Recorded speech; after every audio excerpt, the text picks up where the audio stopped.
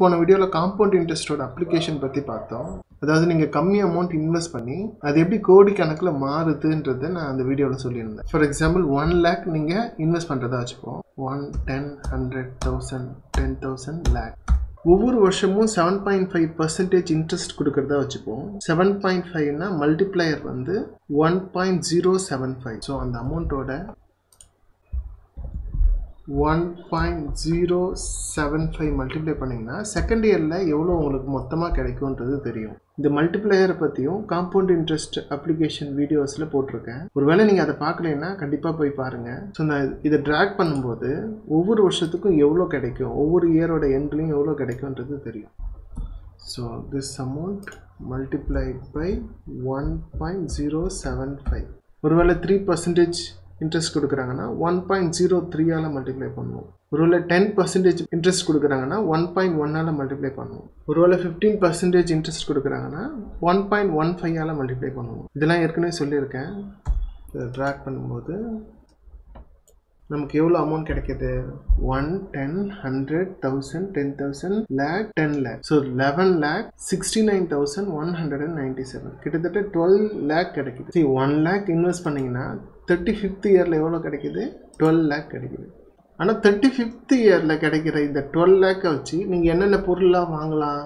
ஏன்னா இன்ஃப்ளேஷன் ஒன்று இருக்குது. எங்களுக்கு மேரேஜ் ஆன புதுசில் 5 years முன்னாடி வெறும் 1000 rupeesக்கு தான் மளிகை பொருட்கள்லாம் வாங்கிட்டு இருந்தோம். அன்னைக்கு வாங்கின அதே அரிசி, பருப்பு, எண்ணெய் இதே தான் இன்றைக்கும் வாங்குகிறோம். இப்போ நாங்கள் ஸ்பெண்ட் பண்ணுற அமௌண்ட் வந்து 1500. ஏன்னா ஒவ்வொரு பொருளோட விலையும் ஏறி இருக்கு. இந்தியாவில் இந்த மாதிரி ஒவ்வொரு பொருளோட ரேட்டும் ஆவரேஜாக எவ்வளோ ஏறுதுன்னு ஒரு இன்ஃப்ளேஷன் ரேட் வச்சுருக்காங்க. ஒவ்வொரு வருஷமும் 7.5% இன்க்ரீஸ் ஆகுதுன்னு சொல்கிறாங்க. ஸோ நம்ம என்ன பண்ண போகிறோம்? 35th இயரில் கிடைக்கிற அந்த 12 lakh இப்போ அது இருந்துச்சுன்னா அதோட மணி வேல்யூ என்னவா இருக்கும்னு பார்க்க போகிறோம். Present value of the future மணி. என்னதான் 12 lakh கிடைச்சிருந்தாலும் அந்த 12 lakh வச்சு எந்தெந்த பொருள்லாம் வாங்க முடியும், இப்போ இருக்கிற மணி வேல்யூக்கு என்னென்ன பொருள்லாம் கிடைக்கும்ன்றதை பார்ப்போம். ஸோ 35th இயரில் இந்த சேம் அமௌண்ட் எனக்கு இருக்குது.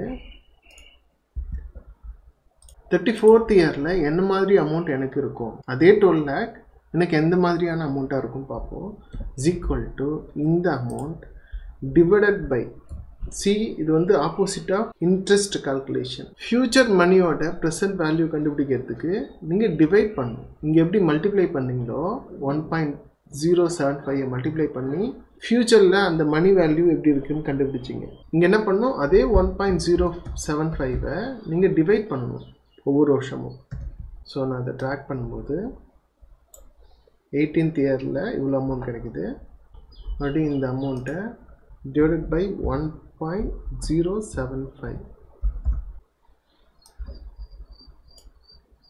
இப்போ அதோட ரேட்டு 1 lakh. நீங்கள் 1 lakh இன்வெஸ்ட் பண்ணுறீங்க, கிட்டத்தட்ட 12 lakh உங்களுக்கு கிடைக்குது. ஆனால் ஃப்யூச்சரில் அந்த கிடைக்கிற அந்த 12 lakh 35th இயரில் கிடைக்கிற அந்த 12 lakh வச்சு நீங்கள் எவ்வளோ பொருள் வாங்கலாம்? இன்னைய மதிப்புப்படி நீங்கள் 1 lakh பொருள் தான் வாங்க முடியும். அப்போது உங்கள் மணி வந்து சேஃபாக இருக்குது, ஆனால் பெருசாக வளரல, அதே சமயம் பெருசாக குறைவும் இல்லை. ஒருவேளை இந்த 1 lakh நீங்கள் எங்கேயுமே இன்வெஸ்ட் பண்ணாமல் கையிலே வச்சுருக்கீங்கன்னு வச்சுக்கோங்க. 1 lakh, 1, 10, 100,000, 10,000 lakh. உங்களுக்கு 35th இயரில் அது எவ்வளோ அமௌண்ட்டாக இருக்கும்? கிட்டத்தட்ட 9,000 இருக்கும். அப்போ நீங்கள் கையிலே வச்சுருக்கிறத விட எங்கேயாவது இன்வெஸ்ட் பண்ணுறது நல்லது. இல்லைனா உங்கள் மணி வேல்யூ அப்படியே குறைஞ்சிட்டே இருக்கும். 35th இயரில் நீங்கள் வச்சுருக்கிற 1 lakh வச்சு எவ்வளோ பொருள் வாங்க முடியும்? 8,500க்கு தான் பொருளே வாங்க முடியும். நான் போன வீடியோவில் சொன்ன மாதிரி ஒருவேளை நீங்கள் ஸ்டாக் மார்க்கெட்லேயோ இல்லை நல்லதொரு இன்வெஸ்ட்மெண்ட் இன்ஸ்ட்ருமெண்ட்டில் நீங்கள் வந்து இன்வெஸ்ட் பண்ணும்போது கிட்டத்தட்ட 15% கிடைக்க சான்ஸ் இருக்குது. ஸோ 15%னா மல்டிப்ளையர் வந்து 1.15 கரெக்டாக. ஸோ 1.15. ஸோ அதை நான் ட்ராக் பண்ணுறேன். ஒருவேளை 15% இன்ட்ரெஸ்ட் ரேட்டில் உங்களுக்கு ரிட்டர்ன் கிடைக்குதுன்னா உங்களுக்கு 35th இயரில் எவ்வளோ கிடைக்கும்? இன்னும் கொஞ்சம் எக்ஸ்டெண்ட் பண்ணிக்கிறேன். So 1, 10, 100,000, 10,000 lakh, 10 lakh, crore. So 1 crore 15 lakh கிடைக்குது. இந்த அமௌண்ட்டோட ப்ரெசன்ட் வேல்யூ கண்டுபிடிக்கலாமா? ஏன்னா என்ன தான் 1 crore கிடைச்சாலும் அதை வச்சு என்ன பொருள்லாம் வாங்க முடியும்னு பார்ப்போம். 1, 10, 100,000, 10,000 lakh. கிட்டத்தட்ட 10 lakh பொருள் நீங்கள் வாங்க முடியும். அதோட மதிப்பு என்னது? அந்த 1 crore மதிப்பு 35th இயரில் என்னவா இருக்குது? 10 lakh. ஒருவேளை இதே 1 lakh 3% ரிட்டர்னுக்கு இன்வெஸ்ட் பண்ணுறீங்கன்னு வச்சுக்கோங்க. ஸோ 3% ரிட்டர்ன் இப்போ பேங்க்லலாம் என்ன சொல்கிறாங்க, 3% ரிட்டர்ன் டு 5% ரிட்டர்ன் கொடுக்குறாங்கன்னு சொல்கிறாங்க. ஸோ 3% ரிட்டர்னா மல்டிப்ளையர் வந்து 1.03. உங்களுக்கு கிடைக்கிற அமௌண்ட் எவ்வளோ? 1, 10, 100, 1000, 10,000, lakh, 2,73,000, கிட்டத்தட்ட 3 lakh கிடைக்குது. அந்த 3 lakhோட ப்ரெசென்ட் வேல்யூ என்னவா இருக்குது? ப்ரெசென்ட் வேல்யூ வந்து 23,365 இருக்குது. அதாவது 1 lakh நீங்கள் இன்வெஸ்ட் பண்ணிங்கன்னா இன்னைய மதிப்புப்படி 35th இயரில் கிடைக்கிற அமௌண்ட்டோட ப்ரெசென்ட் வேல்யூ என்னவா இருக்கும்? 23,000 இருக்கும். அதாவது நீங்கள் போட்ட அமௌண்ட்டு குறைஞ்சிருச்சு. எப்போவுமே இன்ஃப்ளேஷன் ரேட் வந்து 8% அரௌண்டு தான் இருக்கும். இப்போ வந்து 7.5% இன்ஃப்ளேஷன் ரேட் இருக்குது. யூஎஸில் 8.3% இன்ஃப்ளேஷன் ரேட் இருக்குது. இந்த இன்ஃப்ளேஷன் ரேட்டை நீங்கள் அதிகமாக சேஞ்ச் பண்ண தேவையில்லை.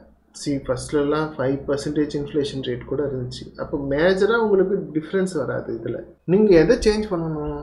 அதிகமாக இன்ட்ரெஸ்ட் ரேட் தர ஒரு நல்ல இன்ஸ்ட்ருமெண்ட்டை நீங்கள் சூஸ் பண்ணணும். இப்போ ஒரே கிளிக்லேயே எப்படி கால்குலேட் பண்ணுறதுன்னு பார்ப்போம். ஒரு வேளை நீங்கள் 1 lakh இன்வெஸ்ட் பண்ணுறீங்கன்னு வச்சுக்கோங்க. 1, 10, 100, 1000, 10,000, lakh. ரேட் ஆஃப் இன்ட்ரெஸ்ட் ஒரு 10% இன்ட்ரெஸ்ட் ரேட்டுக்கு நீங்கள் இன்வெஸ்ட் பண்ணுறீங்க. 35th இயரில் எவ்வளோ கிடைக்கும்?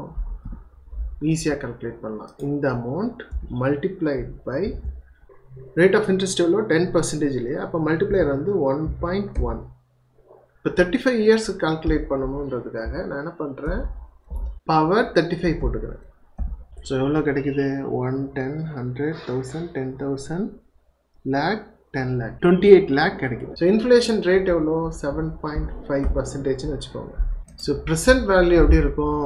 இந்த அமௌண்ட் 35 இயர்ஸ்க்கு அப்புறம் கிடைக்கிற அமௌண்ட்டு டிவைடட் பை 1.075 பவர் 35 போட்டிங்கன்னா நீங்கள் 1 lakh இன்வெஸ்ட் பண்ணால் எவ்வளோ கிடைக்குது? 1, 10, 100, 1000, 10,000, lakh, 2,23,000 கிடைக்கும். நீங்கள் இன்வெஸ்ட் பண்ணுற இன்ஸ்ட்ருமெண்ட்டு அட்லீஸ்ட்டு 8%க்கு மேலே கொடுக்குற மாதிரி இருக்கணும். 10%னா பெட்டராக இருக்கும்.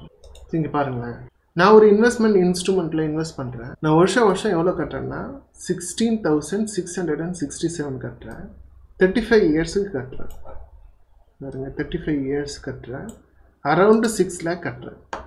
அவங்க இன்ட்ரெஸ்ட் ரேட் எவ்வளோ தரேன்னு சொல்லலை, ஆனால் கிட்டத்தட்ட 30 lakhs வந்து ஃபைனலாக எனக்கு கிடைக்கும்னு சொல்கிறாங்க. 1, 10, 100, 1000, 10,000, lakh, 10 lakh, கிட்டத்தட்ட 30 lakhs எனக்கு கிடைக்கும்னு சொல்கிறாங்க. அரௌண்ட் 30 lakhs கொடுக்குற இன்ட்ரெஸ்ட் வந்து ரேட் வந்து என்னவா இருக்குன்னு பார்த்துட்டிங்கன்னா 8.2% இன்ட்ரெஸ்ட் ரேட் போட்டோன்னா ஒவ்வொரு வருஷத்துக்கும் எனக்கு 35th இயரில் 30 lakh கிடைக்கும். இது நான் எப்படி கால்குலேட் பண்ணுவாங்கன்னா, ஃபஸ்ட் இயரில் நீங்கள் போட்ட அமௌண்ட் அப்படியே இருக்கும். செகண்ட் இயரில் ஃபஸ்ட் இயரில் போட்ட சம் இருக்கு இல்லையா, அதுக்கு 8.2% இன்ட்ரெஸ்ட் ரேட் போட்டு செகண்ட் இயரில் நீங்கள் கட்டுற பணத்தை அப்படியே ஆட் பண்ணிக்கணும். அதே மாதிரி செகண்ட் இயரில் சம் வந்திருக்கும் இல்லையா, அந்த சம்மை 8.2% இன்ட்ரெஸ்ட் ரேட் போடணும். தேர்ட் இயரில் கொடுக்குற அமௌண்ட், ஏன்னா அப்போ தான் கட்டுறீங்க இல்லையா, அதை அப்படியே சேர்த்துக்கணும். ஸோ இது மாதிரி 1 by 1 சேர்த்துட்டு வரும்போது எனக்கு 30 lakh கிடைக்குது. ஸோ ப்ரெசென்ட் வேல்யூ என்னவா இருக்கும்னு பார்ப்போம். இது வந்து நீங்கள் ஒவ்வொரு வருஷமும் பே பண்ணுறீங்க. ஒன் டைம் செட்டில்மெண்ட் இல்லை. இது வரைக்கும் பார்த்தது ஒன் டைம் செட்டில்மெண்ட்டு. இப்போ நீங்கள் பார்க்குறது இஎம்ஐ மாதிரி வருஷம் நீங்கள் இவ்வளோ கட்டுறீங்க.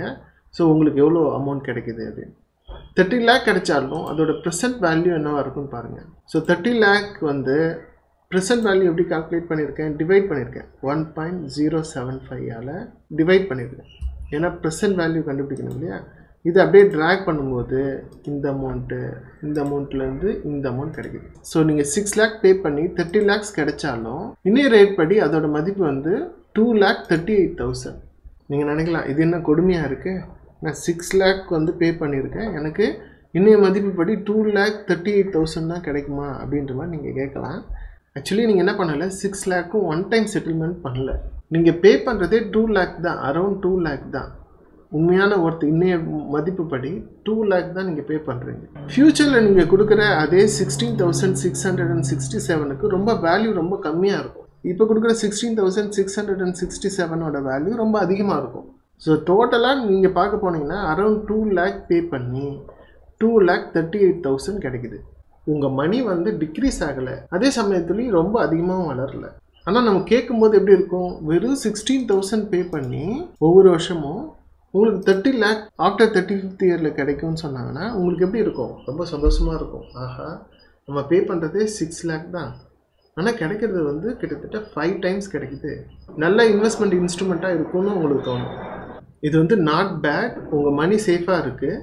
பட் இதை விட இன்னும் கொஞ்சம் இன்ட்ரெஸ்ட் ரேட் அதிகமாக இருந்தால் பெட்டராக இருக்கும். அடுத்த வீடியோவில் இன்னொரு டாப்பிக்கில் சந்திக்கலாம். தேங்க்யூ ஃபார் வாட்சிங்.